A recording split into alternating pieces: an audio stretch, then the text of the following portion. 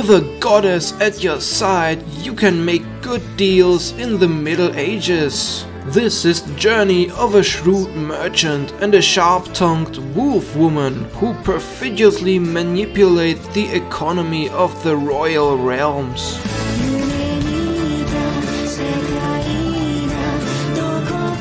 Spice and Wolf.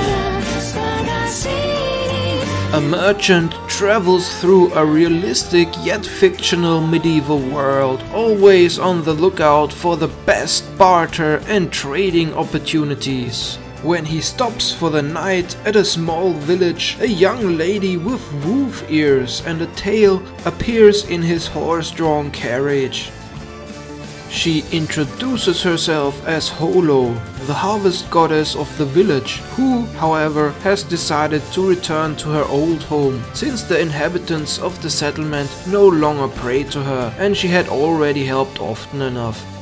She proposes a deal to the businessman, in which the goddess will help the man bargain since she can read people's hearts. In exchange, once they reach the far north, the merchant must take her to her former home, to which, however, she no longer knows the exact route. The merchant agrees, and together they begin their journey through the many countries and kingdoms of the world, forging the best deals on the markets of the cities.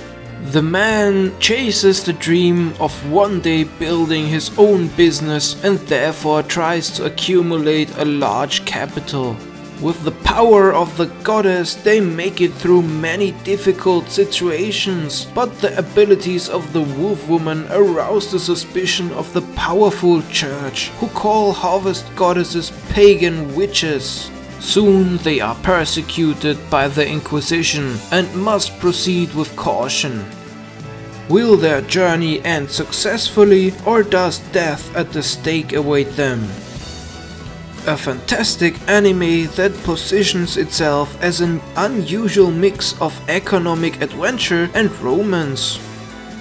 Never before have the economic finesses of the medieval trading system been seen in such detail as an anime. And Wolf Goddess Holo is loved by many as top waifu.